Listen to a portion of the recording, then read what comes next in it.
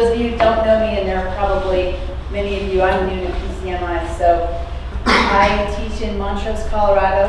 I teach Algebra 1, and I teach AP Calculus and AP Stats. So I kind of have kids on the ends of the spectrum. And what I'm going to show you is a compilation of things that I have stolen, which every good teacher does, right? There's almost nothing original in teaching anymore.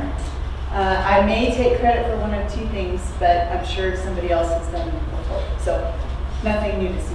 All right, next slide. This activity is something that I try to do at the beginning of the year. And what I'm trying to do is, number one, build community in my classroom. So what I do, this came from a course called Reading Apprenticeship that I took. If you ever get the chance, I really recommend it. And I use it in about the first 2 weeks. I tell my students my backstory, the good, the bad, the ugly, whatever. And I make sure I tell them times that I've struggled with math in the past, because of course when we walk in as teachers, they think that we sprung from the womb knowing all the things that we know. And so I try to dash that right away. And then the 5 questions on the side are what I ask them to write about. The whole activity only takes about 15 minutes. And so you'd be surprised when you share your weaknesses with students, they share lots and lots of things with you. And so I ask them, in fact, I usually have them close their eyes and I say, I want you to think back to elementary school. We sort of go on a little journey there, and then they write about it. They tell me lots and lots of really revealing things about themselves.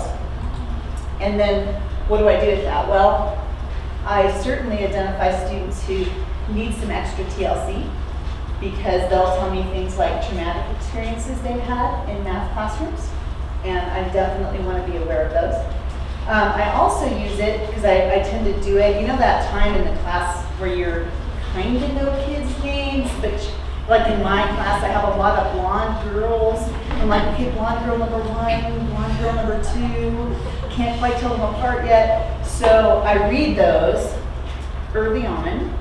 And then again, I come back and read them several weeks later. And it's very interesting because then I say, oh, right, Carrie wrote that one thing when I thought she was blonde girl number 1. Yeah, now I know it means more. The other thing that I really like about this is some students write you really in-depth things. Some students write you very little. But that tells me something in and of itself.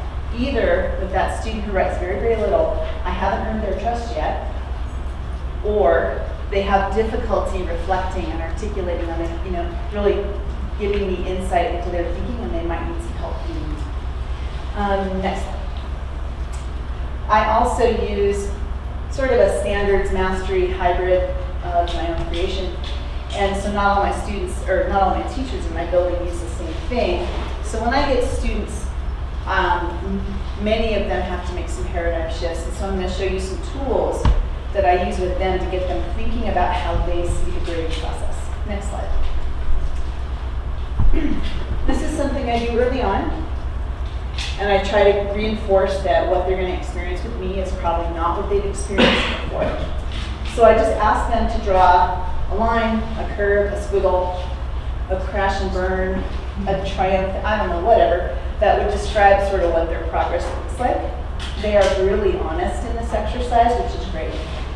And again, I tell them, what's status quo for you? Some of them will also say, here's what it looked like last year, but that's not normal for me. And then they'll articulate, so I get this great background on that. Next slide. I give them this series of agree, disagree statements. This should also end up being available to you, so you don't have to try to write them all down. But notice I've got some stuff in here about growth mindset to try to see if there are students who, for example, tell me to get a good grade in math, you need to be a math person. If they strongly agree with that statement, that's something I want to know ahead of time.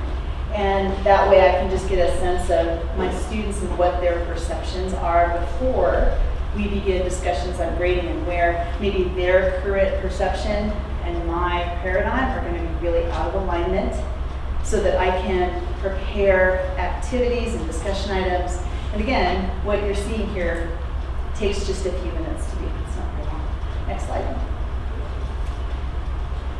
take a look at these 2 questions.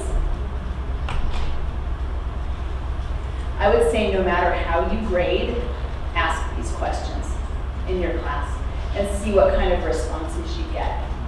Because for many students, this is very revealing, their responses to this sort of thing. And you'll be surprised at the insights that they will offer you with these questions. And again, I do this early in this term, and they become discussion items and so forth later on. Okay, next slide. I am a bit of a assessment wonk. And so, believe it or not, I learned a lot about assessment from being on my state assessment committee.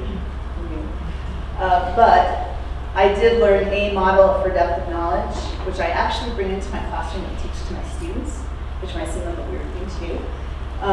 And if you really want to know, I know there are different models. You may have seen other models, but this is a real thumbnail sketch of what I use. And so what I do with my students is I say, hey guys, there are levels to these tasks, and not all tasks are the same. And if you can become aware as a learner, and for example in calculus, we talk about level 1, level 2 tasks are your basic tools. Stuff you need to know, like, I don't know, the derivative for tangent, right? And you kind of know it or you kind of don't. There are some things you could derive, but at the same time, you have to decide, am I going to memorize this, am I not? Level 2 task might be, you know, the chain rule. It's a procedure. And if I say, take the derivative, I'm going to choose a procedure. It's pretty well prescribed, you follow it, it's a recipe. Level 3, level 4 is really more what gets both kids that I teach, the freshmen and the seniors, in trouble because they look at the problem, they don't immediately know how to do it, therefore they assume they can't do it. I don't know if that happens to you, maybe that's just my kids, I don't know. But when I tell them this and I say, hey, when you read a question and don't immediately know what to do and there's no prompting or scaffolding in the question, guess what? It's a level 3. Therefore, you're going to have to look in your toolbox. What's in there? The level 1, level stuff, level 2 stuff, that's what's in your toolbox. Open your toolbox. What's in there? What could you use? Calculus, I was telling you, you got 2 tools, hammer and saw. That's it, right?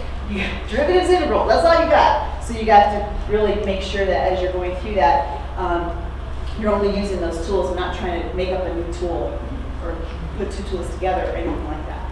And I think it gives them a way to think about the process they're using. Next slide. This is something I pilfered from a lady named Jane Pollock. If you ever get a chance to hear her at a conference, I recommend it. She talked about using daily objectives, which I don't know about you, but I have to put on my board every day. And so I write them in the I can format. I don't know if you do or not. But this is a sheet I give to my students. They have to fill in the date. They can check if they were absent that day. That just reminds them a month later, oh, I missed that day. Right. Then they write the I can. They circle a number, and so 1 means I know nothing about this objective. A 5 means I can teach it to somebody else before the lesson, and then as the closure after the lesson. They update the number, and of course, I hope the number improves. We also use these to, when we're building reviews for tests. And so we go back and say, well, gee, what have been the objectives that we've studied every day? So this is a really, really simple tool to use. Next slide. This one, the work of Daniel Willingham, another author I really recommend. He's a cognitive scientist. He writes about working memory, and I'll just tell you the analogy I use for the time I have left. I bring in a crate, kind of like this one, to my classroom, and I say, hey guys, this crate can't get bigger or smaller, it doesn't stretch. It represents your working memory. Your working memory is a finite size. You can't make it bigger, you can't make it smaller, but you can only fit so much stuff in. And so we talk about things like, hey, if I walk in and I just had a fight with my boyfriend in the hall, I have this big thing and I have things that I put in the crate to go, this is taking up a lot of my working memory right now. The other thing I talk about is when we can't chunk, say for example, I don't know my times tables, then doing a multiplication problem takes up a big part of my working memory. And so we talk about how do you deal with it when your box is full. We talk about emptying, so that's me, emptying the box. And that's a metaphor that we use in class a lot. to say, sometimes you have to walk in and find a way to empty your box. I don't know why. Okay. And kids I will hear them say, Scriff, I got to empty my box today. And so we talk about some ways that they can do that so that they can focus on the math.